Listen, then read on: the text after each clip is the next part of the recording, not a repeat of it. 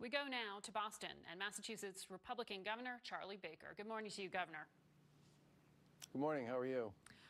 Very well. And as we just heard from Dr. Burke, she's very concerned about what's happening in your state, which is experiencing such an outbreak right now. I want to ask you about how states are working with the federal government, because the president said this week he has the ultimate authority to make the decision to reopen. That same day, you and a number of governors throughout the Northeast announced you're going to come up with your own regional strategy. The White House has now said, OK, you're in charge of it anyhow. Do these mixed messages impact your planning? Do you as a governor need more federal guidance?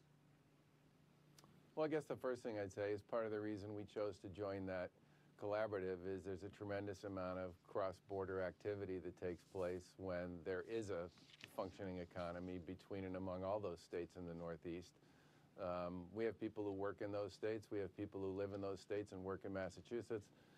We have tons of companies that do business back and forth. And I think us thinking about this regionally is an important element, because I don't want Massachusetts to do something that makes life incredibly complicated for New York or New Jersey or New Hampshire or Vermont. And I certainly don't want them to do something that unwittingly creates issues and problems in Massachusetts. I think generally the biggest thing we're interested in guidance from the feds on is a lot of the stuff that comes out of the CDC and the FDA, which we take very seriously, incorporate into our own guidance and our own advisories, and in some cases orders that we issue in Massachusetts. I know that's true for many other states. I also think the other issue that's important from the feds is they approve and drive a lot of the policy and what ultimately becomes sort of the facts on the ground with respect to testing and treatments. And in a state where there are a number of companies that are deeply invested in either the development of treatments or vaccines, or have hospitals that are involved in clinical trials associated with treatments for COVID-19, the federal government's role with respect to treatments is enormously important.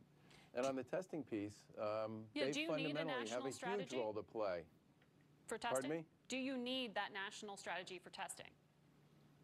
I think generally speaking, governors appreciate the fact that the feds have acknowledged that the surge is in different places in different states at different times. We're in a very different place here in Massachusetts than other states are. We're right in the middle of the surge now.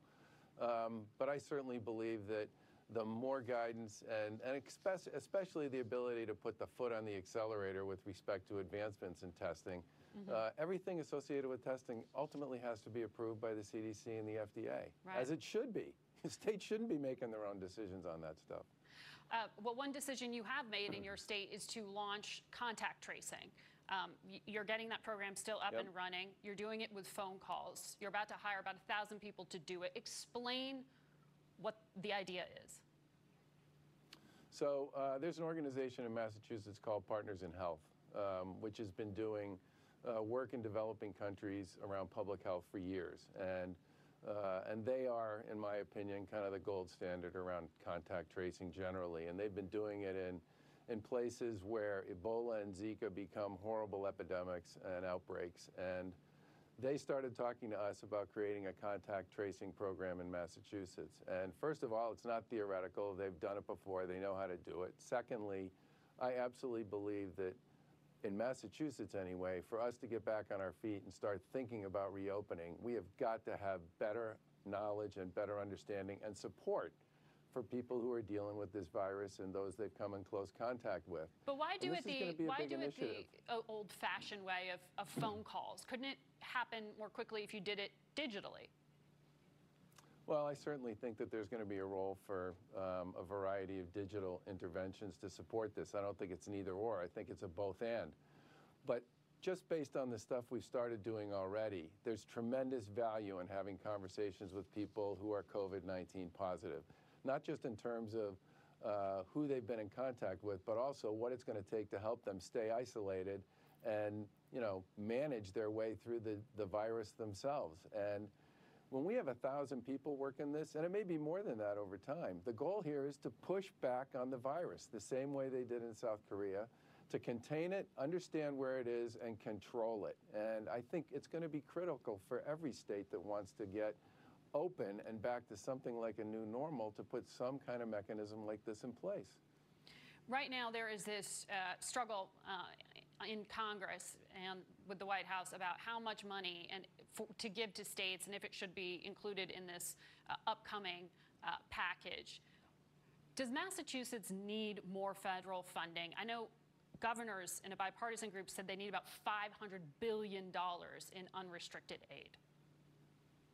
Well, the big issue for states is not dissimilar to the one you see for municipalities and other entities, which is if you shut down the economy, you shut down the revenue stream, but that doesn't mean you're no longer in the business of providing health care for people. You're not out of the business of operating correctional facilities. You're not going to get out of the public safety business or the environmental protection business or the transportation business.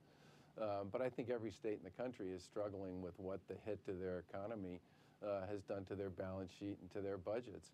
And if the feds are interested in sort of reopening the economy, and they've certainly talked a lot about the importance of stimulating the economy going forward, for states to be able to support that initiative, obviously it's important for the feds to support our efforts to fund the stuff we do. If we're laying off tens of thousands of people at exactly the time when they want to reopen the economy, we're going to be swimming against the current they're trying to create. We'll be watching for that, Governor. Thank you for your time. We'll be right back.